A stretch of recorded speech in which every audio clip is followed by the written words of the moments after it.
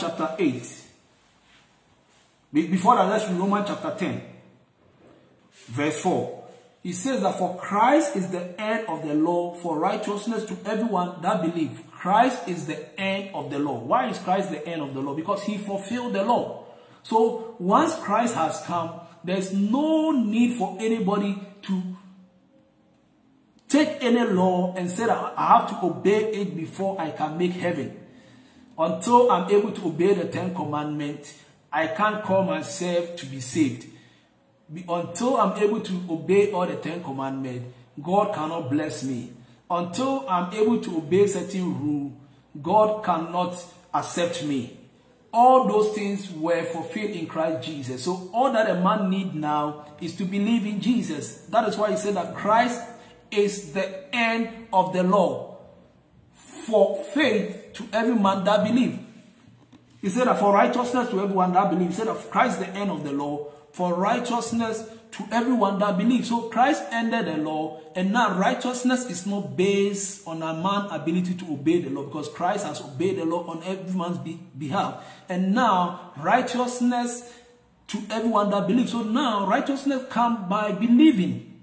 When you believe in Jesus Christ, then you are made righteous. Then you are made righteous, not based on anything you will do. Hallelujah. Thank you, Lord Jesus, for what you have done for us. Now let's go to Romans chapter 8, verse 3 and 4. It is getting interesting. Now we have known that the law has been fulfilled in Christ Jesus. Jesus Christ has fulfilled the law, and he nailed it to the cross. Ephesians chapter 2, 14 and 15 said that he nailed his own right. Who wrote the law? It was Jesus Christ, God, who wrote the law, and he nailed his own handwriting to the cross of our Lord Jesus Christ. So now the law doesn't have any right on the life of every believer. No believer need to obey any 10 commandments to be accepted of God. We are accepted of God based on what Jesus has done. Hallelujah. So now let's read Romans chapter 8, verse 3 to 4.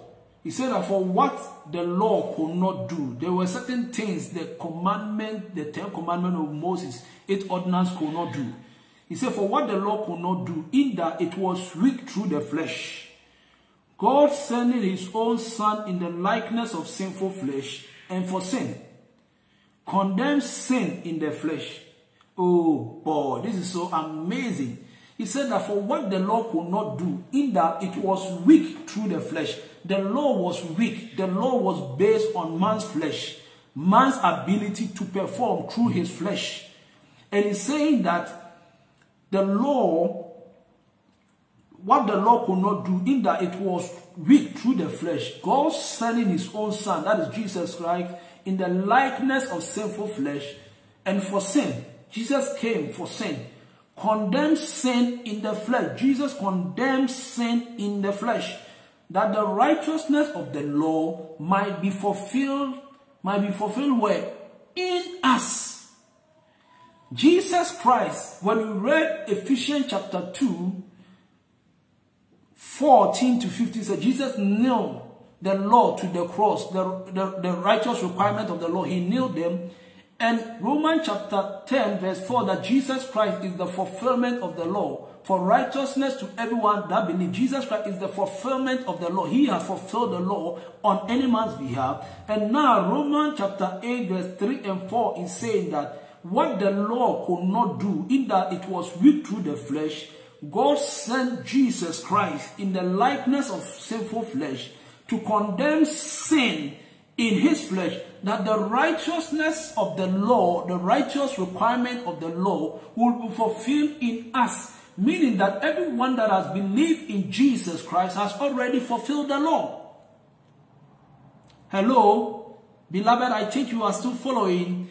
The righteous requirement of the law has been fulfilled in us. Why? Because Jesus Christ, who fulfilled the law, is now living in us. So we don't need to fulfill anything that has already been fulfilled in us. You don't need the law to be accepted of God. You don't need the law to be blessed of God. You don't need any principles and rules for God to qualify you to become a citizen of heaven or become a child of God.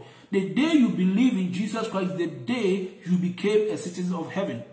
Corinthians, 1 Corinthians, Timothy chapter, I think 2 verse 19, said that we are citizens of heaven, waiting for our Savior to come out from heaven. That is Jesus Christ. We are citizens of heaven. We are not waiting to do or perform before we can become citizens of heaven, or we die and become citizens of heaven. We are already from heaven. We are already children of God. The Bible says that as many as believe in Jesus, John chapter 1 verse 12, as many as believe in Jesus, to them God gave them power to become the children of God. So you become a child of God when you believe in Jesus Christ. So the day you believe in Jesus Christ, the day you became a child of God. The day you became a child of God is the day you were born from heaven. Is the day that your name is written in heaven. You are now in the kingdom of God. And you are no more looking for the kingdom of God. You are no more looking for a way to go to heaven. You are already part of heaven. You are just a citizen of heaven living on earth. And when you leave this earth, you are going back to where you come from. That is heaven. So stop telling yourself or telling people that I'm in the church and trying to obey the laws and the 10 commandments and following this principle. I'm always going to church so that I will make heaven. If you are saying that, then probably you have not believed in Jesus Christ yet. And if you have believed in Jesus Christ, then I am telling you today, live in the simplicity of the gospel, of the finished work of Jesus Christ. You are already a citizen of heaven. You are not looking for heaven. You are being born into heaven. You are part of the kingdom of God. Colossians chapter 1, verse 12 and 13 said that. He said that God has delivered us from the kingdom of darkness. The day you believe in Jesus Christ, God delivered you from the kingdom of darkness and brought you into the kingdom of his dear son. What is the kingdom of his dear son? The kingdom of God's dear son is the kingdom of heaven. You are part and citizen and bona fide property and belonging to heaven. Hallelujah.